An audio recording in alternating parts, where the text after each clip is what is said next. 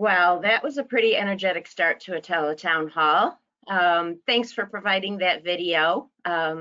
Makes us very excited about the future of our auto show. To everyone who's with us today, welcome to a teletown hall featuring Doug North, who is the president of North Brothers Ford, and he's also chairman of the North American International Auto Show. And also Rod Alberts, who's the executive director of the Detroit Auto Dealers Association and the president of the North American International Auto Show. As part of the Chamber's ongoing COVID-19 series of teletown halls, today we're going to discuss how the car buying experience has changed in the global pandemic. Our guests will share how car dealers across the state are ensuring the process is safe for consumers, and what to expect when you're visiting the showroom or going in for service or taking your test drive in the vehicle.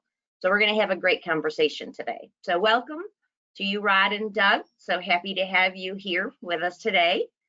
We were all very disappointed, obviously, about having to cancel the North American International Auto Show. It was such exciting plans for this, and if all had been good, right now we'd be sitting here talking about the highlights of the show. So next year we'll do this again and be able to talk highlights.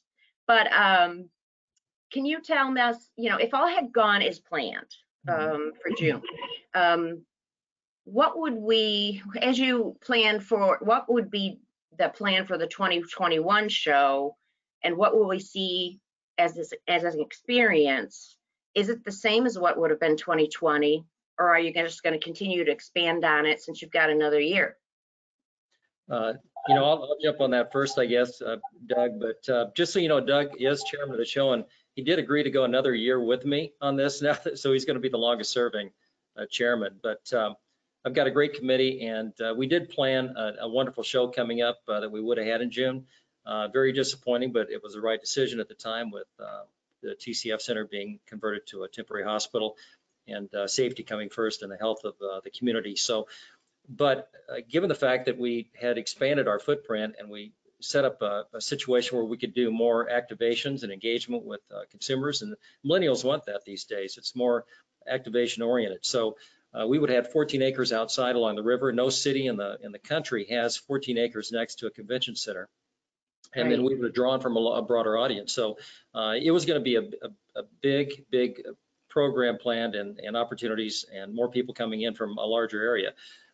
The fact that we're moving to 2021 now, we look at it this way on the positive side, is that we can refine a bit more what we were doing, but we have some other plans now we can bring into the picture and create more of an expanded event than we would have had before. Doug, you want to add a few things? Well, certainly Rod has explained it well. I think that really some of the really neat things that are really different, and he mentioned that we have 14 acres outside. We have the riverfront right there.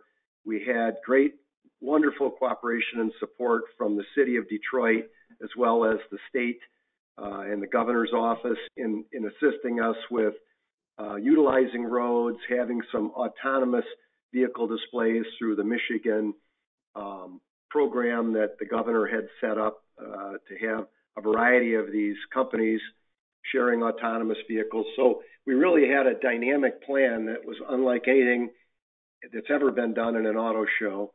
And really, we're looking forward to doing that next June. And we'll have a few changes, I'm sure, in place as it relates to social distancing and that kind of thing. But the bones of it, really, I think were fantastic, and we're really excited to bring it forward next year. Well, just touching on what you just said, Doug, that was a question I had. As you plan for, a high touch experience, but knowing that we're going forward, not knowing how long social distancing will be around, are you taking that into consideration? Oh, absolutely we are. We remain in close contact with a variety of experts, governmental sources, and we continue to follow protocols and best practices.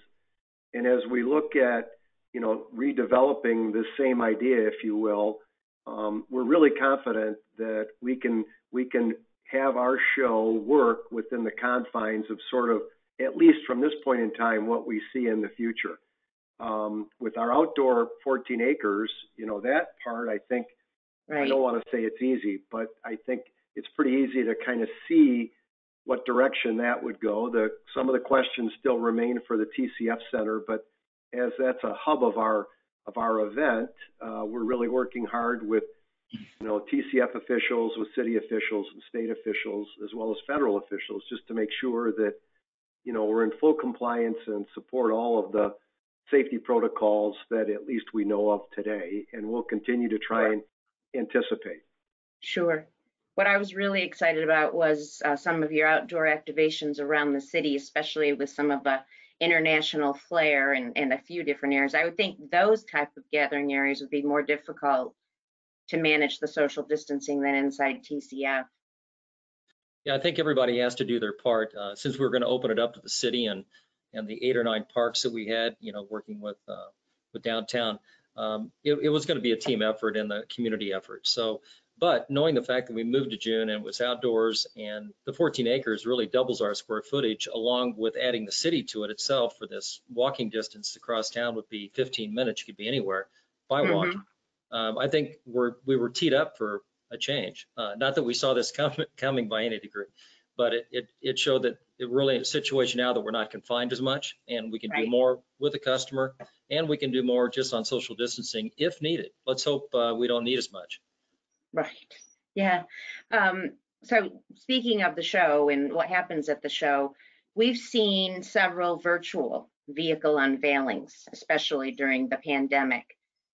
What role do you see these playing going forward into the future? And then what role will auto shows play? Will this continue this way? Or will you have to work to balance, you know, new virtual opportunities and still keep them at the show? I'm assuming so. So I'll kick it to you first, Rod, and then we'll hold over top. You know, I think the virtual side does have its place. I mean, you're not going to avoid technology when it comes into the debut side, but you have to realize it's one-dimensional too, the way debuts work. I mean, you see it online, but in the end, I think it's a good test, litmus test to what can be done. One way or the other, you have to touch and feel and smell everything about the product. It's a big purchase, and people are buying them, I think, more so now for the purpose of ownership again. It's a big purchase, and people want to be around the product. So I think car shows or some kind of display of product like that is always going to have its place, but it'll be combined with technology in some aspect. And the virtual side's not going away. We can't get rid of technology. We want it. But by the same token, let's make it a complement to what we currently have. Doug, what do you think? Yeah, I couldn't agree more. I think there's a place for both. Certainly, when you have a virtual event like that, it's a very specific product line. It's really oriented toward one segment of the buying public, and that in no way replicates what you can get at a show where consumers can look at a variety of different products across a variety of different companies, and they can compare, and then they can also touch and feel them, which is far different from the virtual experience. So we hope to be a good complement to that. Right. Well, we're going to remain excited for next year's show, and we know it's going to be even better than it would have been in 2020 because you've held over Doug for another year. Thank you for signing on for another year, Doug. All right, so let's get to the discussion about the car buying experience. So Rod, you're executive director of an association of car dealers. So what have you been hearing from your dealers about how COVID-19 has impacted them? And do you know, because I'm sure you have peers across the state or across the nation, how has Michigan dealers fared compared to other dealers across the nation? Yeah, you know, it's interesting. Of course, I represent the Detroit dealers, which are about 200 in the region, and the larger, you know, volume dealers per se. Then you got the outstate dealers at another 600, but they're smaller. Everybody's got a different situation depending on their location. I think every dealer, they have to have their COVID preparation plan in place, and from my standpoint and my discussions I've had with the dealers here, they're quick to want to do the right thing to protect their employees and the customers. Sure. And it's all individualized to the organization, but they've all been wanting to respond the right way and listening to the governor and the direction. Now, we've had a pretty strict governor in some aspect along the way, and we're seeing some payoff to that because we were on the low end of cases. But again, the economy is an important part of that, and there's a balancing act that to be done, and she's realizing that too. Now, nationwide, a lot of Texas and Florida and other places are really struggling, and Doug can get in this more, but when you start looking at what dealers are going through with product and availability and all that too is another thing. But I think we're positioned well, and the dealers have done a great job here, very professional, and I'm just glad I'm in Detroit, not somewhere else. And so am I. I am too. Yeah. So Doug, for you, last month, obviously, retail dealers entered a new phase when Governor Whitmer opened dealership showrooms. How are dealers working to return to a sense of normalcy since the reopening? And tell us what consumers visiting the dealerships expect to experience. Well, I guess I would say that in our case, virtually all of our employees couldn't be more excited to get back to work, even under these new protocols. Maybe it's just part of our industry or part of our business, but they were chomping at the bit to get back to work. And sales in May and June were really good. And certainly in the Ford world in Southeast Michigan, June was up year over year. So it kind of speaks to the fact that there was pent up demand and that people still want to buy cars, even though they recognize, you know, it's kind of a new normal. And so our people have been really supportive of all the new safety protocols, and then consumers, many are taking advantage of these new protocols with, you know, whether it be a touchless sale or an online sale, whatever you like to call it, where they really don't even come in, as opposed to others that still want to come in and see cars and they still want to experience the new cars, but are doing it in a way that's certainly more cautious and recognizes some of the new realities we're dealing with. But our team couldn't be more happy to be back working again. And it's clear that consumers wanted to get out of their house. And I don't necessarily always mean just to buy a car, but I can't tell you how many people we had come in mid-May through June to even get their oil changed. And it was clear that they were just excited to get out and talk to somebody for half an hour about something other than, you know, what are we going to buy at the grocery store today and what are we going to cook for dinner? So, you know, it's really been a neat experience to watch. It's good that people are wanting to do it, but we do have kind of a new reality in how we have to go about doing things. Right. And so I'm assuming whether it's coming in for service, test driving a vehicle, or walking the showroom, all the safety protocols are all in place that they might expect in any other retail function. Yes, that's accurate. And our dealership, as well as virtually all the others I know of, have been very upfront in that.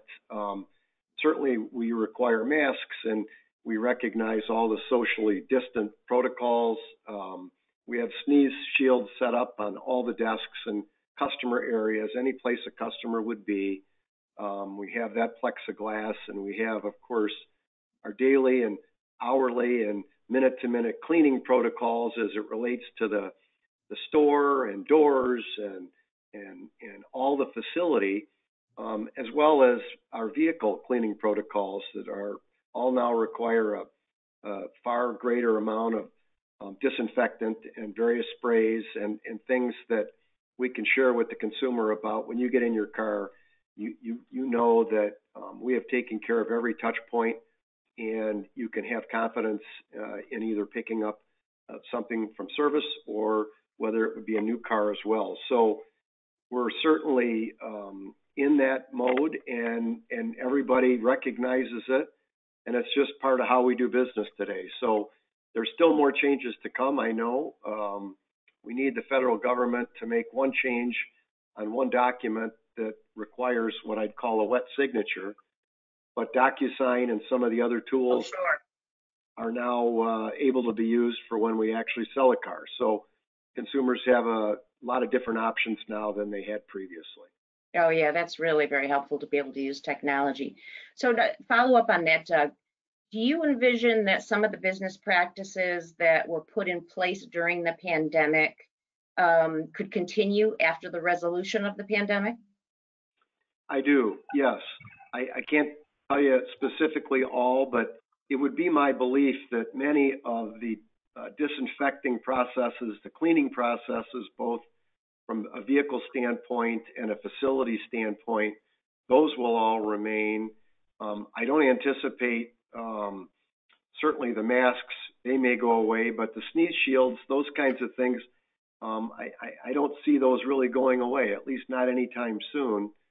And we're glad to use them. I mean, it's just part of how we do it, but you know what, we're adaptable, and the consumers really seem to be as well.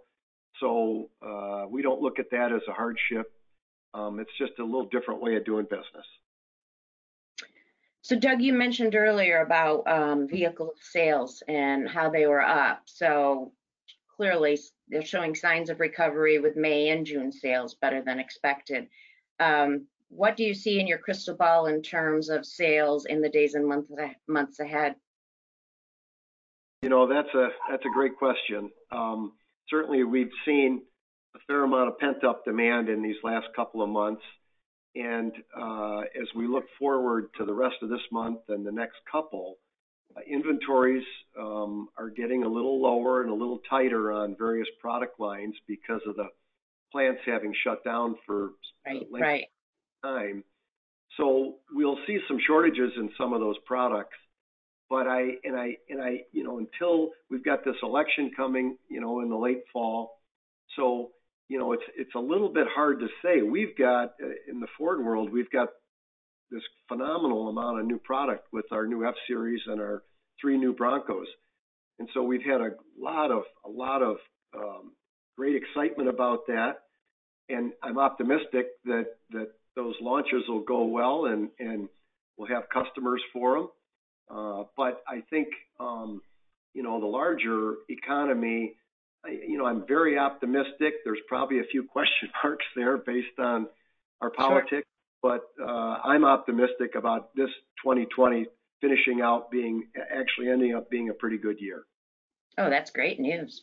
Well, let me bring in my colleague, Sandy Barua, who's been monitoring questions in the chat room, and let him post some questions now. Well, Doug and Rod, thank you so much for joining us. A great discussion so far. I have several questions for you both. First of all, let's start with Rod, but I'm going to direct this question to both of you. But Rod, first crack at this one. How will the 2021 auto show be impacted by COVID? Let's assume that we're going to have the 2021 show, but what's happening now? How is that going to impact how the show unfolds in 2021?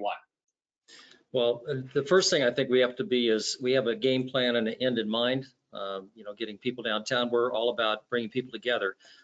So we're working with TCF Center and the City of Detroit to make sure we do all the things prepared as needed when the time comes for social distancing or anything else we have to do. But then again, we don't know what it means until we get closer. So I think the key to is preparing for the worst, and then when it eases up a bit and we more so get a vaccine, which is what we count on at some point, life has to get a little bit more back to normal. We'll keep a little bit, but back to normal, is we can move ahead and get people back together, because I think people want that. Now, from the standpoint, again, as I mentioned earlier, having the city involved and using more of downtown and showing off our city and how it's changed over the past several years, and TCF Center and the improvements and the riverfront. We've got a beautiful downtown, and having media come in from all over the world, we want to make sure we do everything we can to show off our city. Just like with what you do with the Chamber or the Bureau in town, we want to show it off. And I think it's going to be a better month in June than January. I'm very glad now we changed, because I think January would have been a tough time coming up to put on a show. So sometimes we get a little bit lucky, but overall, we're doing everything we can. I think learning through the dealers and how they're dealing with their businesses and being entrepreneurs, it's helping getting their input and from Doug and others to make sure we do the right thing on the COVID experience and what we deal with people downtown. So unfortunately, I got a committee and the right people in place and partners with TCF Center that it's not going to be, I don't think it's going to be as tough as you might think. And I'm counting on positive things happening and this thing easing up too. So it's hard to really give a direct answer to that, because we don't know what June brings, but I'll tell you this, we'll continue to push and refine and make the show even better than it would have been this past June. We already got some plans in the works that we want to announce in 3 months. So expect bigger and better for June 2021. And Doug, what about you? How has this experience of 2020 and COVID impacted your thinking about the 2021 show? Well, certainly, Rod said a lot of it very well there. I think, you know, our view, our point of view is that we're kind of living it every day right now. And so it does help us, I guess, contribute in a way to conversations and developing some of these plans based on sort of what we're seeing today. And I think that, you know, I look at some of these experiences and I see what we can do. And, you know, we have backpack sprayers, and if there's opportunities that those need to be used, then we use those, and we can disinfect cars quickly, and we can disinfect areas quickly. So there's a lot of ways we can address some of these challenges right now. And while it's a little different in a planning standpoint, it's certainly just another piece of the puzzle that we continue to look at and plan for based on where we're going to be at the time. But, you know, we're optimistic. We know people love to see cars. They love to experience them. And we will do whatever is necessary to ensure that they have a safe, positive, exciting experience. So Rod said it well, there's still some things we don't know, but hopefully maybe the medicine will kind of move forward a little bit, and it will provide a little bit of relief, and then we can, you know, use good practices and safety protocols that are generally accepted to make sure the experience is really a great one for everyone. Great. Yeah, well, we're all looking forward to 2021, and we know we're so bummed that we missed the opportunity for the inaugural outdoor June Detroit show. Let's stay on this issue of auto shows just for a bit here. Rod, I'm going to start with you, but then go to Doug again. You know, the world of auto shows, Rod, as you know better than just about anybody else on the planet, it has been changing dramatically even before the advent of COVID. You know, what is the future for some of these major auto shows? Obviously, we feel good about what you have done with the Detroit show to pivot the Detroit show, but there's all these other big shows, you know, Paris, Geneva, for example, Tokyo. Are those shows going to have to do a similar pivot, or is COVID going to put them on a completely different trajectory than they had been before? It's a really great question. You know, again, I've been here for a long time, close to 30 years, and you know, I'll give you a quick history lesson. Go back to the 90s. Our show grew rapidly during a good economy, and displays were huge and big investments. And then you got to, in the last 15, 20 years, the efficiency factor, what we went through in 09, there's fewer brands out there. The world changed with the number of product even. Concept cars went away, and concept cars were a big part of auto shows. That was half of the debuts were concept cars and then production cars. So when you see the fewer product and then the pie gets smaller on debuts, what you really are concentrating on is you still have the demand for the, you know, there's still 2/3 of those still debuts are out there in product, but you've got to find another way to work with technology in regard to presenting these products. So now getting to Frankfurt, they're not even the Frankfurt Motor Show anymore. They're moving to Munich. They just figured they had to make a change in that regard. Paris is not having a show this year. Geneva canceled this year, 4 days prior. Now they're not having one in 2021. They're all going through change. Fortunately, we made our change 3 or 4 years ago, and we made the announcement a couple years ago. We were ahead of the game even before all this came around. So I feel like we're ahead of the curve. But one thing is bottom line, whether it's a regional show throughout the US, which there are 65 of those, and they're just market driven, or you're an international show that's media and market driven, if you don't change and you keep doing the same thing over and over again, it's not going to last. You really have to adjust, and we're not talking evolve. We're talking make a dramatic change to what you do. And fortunately, knowing engagement, experienced product, knowing what millennials are looking for or trying to figure out what they're looking for at times, but doing the same thing over and over again wasn't the answer. And fortunately, What I love about Detroit is we have a city with a convention center downtown. We have a city you can walk around. A lot of the convention centers on the outskirts. You're in Beijing and Shanghai. They're in the outer areas of town. So we can really build a show with the foundation of Detroit and really show it off and do things here that nobody else in the world can do. So that's our plan. We're going to play all our assets to our advantage, and having the dealer involvement behind it's going to make all the difference. So again, ahead of the curve with the rest of the shows, but I don't care what show in the world you're talking about, they're all going through change.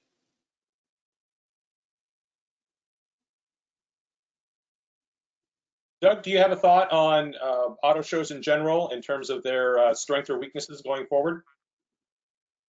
Well, I would certainly echo all of Rod's comments, and I'd just add that he mentioned it earlier, but there is not a show of any kind, really, that would have the 800,000 square feet that TCF does, Hart Plaza with the 14 acres, the International Riverfront right there, the 7 city parks all within 10 or 15-minute walking, as well as sort of the inertia that downtown area has right from Hart Plaza if you go right up Woodward. And so not only do we have the best city for cars and car history, but we also have now all of the development of downtown Detroit and Detroit in general, the redevelopment, I should say, if you consider Corktown and some of these other areas, and to be able to leverage what Detroit represents automotively, take advantage of the footprints that we have in terms of our great assets, and then you build in all of the wonderful dining and entertainment venues. I mean, no one in the world can present a show like we're going to be able to present it in the best month of the year, averages 70 degrees and gets dark at 9:45 at night. And when you combine all of those things, and most importantly, the ability to have dynamic activations and interactions and ride and drives, you really can't find that anywhere, even if they wanted to try and create it. So we think we have something that's really unique and special, and that we think that the Detroit area and the greater Midwest are really going to embrace it. So we're really excited about it. Great. Thanks, Doug. Doug, the rest of these questions, or some of these questions, are actually focused on you and the dealer world. This first one is regarding cost structure. Do you anticipate your costs having to change pretty significantly that the consumer will notice to implement all of these new safety protocols that you've had to implement? That's a great question. I don't think immediately, no. I mean, we've not, in our particular case, not changed any prices or anything specifically. Now, I suppose, when we look at 6 or 8 months worth of data to try and understand what's happening, we probably would look at it, but I don't anticipate changing it. Our business is really competitive, both from the service side and the sales side. And so I would not anticipate any significant change to the consumer. Nothing more than what would be typical, I guess, of CPI or some modest type of inflation, which does happen, but not in pricing of vehicles or anything like that, no. Okay. These next 2 questions are about your customers, Doug. First of all, how accepting are your customers of the social distancing guidelines, wearing a mask? Are you getting pushback from your customers, or are your customers saying, hey, this is great? I think on balance, most of them understand it and are complying with it. We do have a few that are either a little bit maybe not interested in all aspects that we would say, but for the most part, people want to remain safe and are really complying really well. We haven't had any difficult customers. We've had a few that didn't want to wear masks, but once the governor changed her recent order to require it, that's made it a little bit easier on our people to talk about with a customer. So, And we have masks and gloves and all sorts of things for them if they need them. But, you know, it's, I won't say that it's been perfect, but it's been really pretty darn good. I can't complain at all. That's great. Well, that's good for everyone. That's obviously good for the buying public, and just as importantly, it's good for your employees, because we want to make sure that your team members are safe as well. So that's good news. Indeed. Doug, how has the consumer changed during this? When they're shopping, are they looking for something different? Are they being more frugal? Are they looking for a different kind of product than you would anticipate during this time of year? You know, I don't think the product so much has changed, and I'm not sure that their buying habits have. I would say that virtually all the buyers, or most buyers, frugal might not be the right word, but they're always sensitive to price, and it's a very competitive environment. So we haven't seen a big change there. What we have seen, which has really kind of been interesting, is a segment of the population that might be more susceptible to this virus have somewhat embraced distant buying and distant shopping, if you will, be it online or even by phone calls, or even having some of our people take product out to a potential consumer's house and have them look at it. And so, you know, some of the folks that, I don't want to use age as a descriptor, but some that might not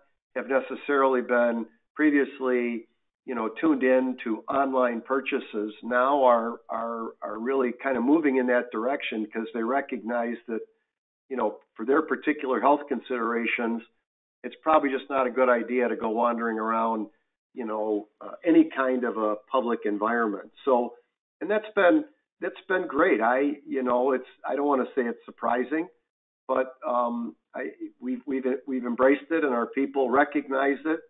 And so I think, you know, the long term is that there will be a segment, a percentage of buyers that probably just aren't going to come in again, and they'll take advantage of touchless purchases, as well as our pickup and drop off and delivery service, for whether it's service or body shop or something like that. So, but it's working really well, I would say.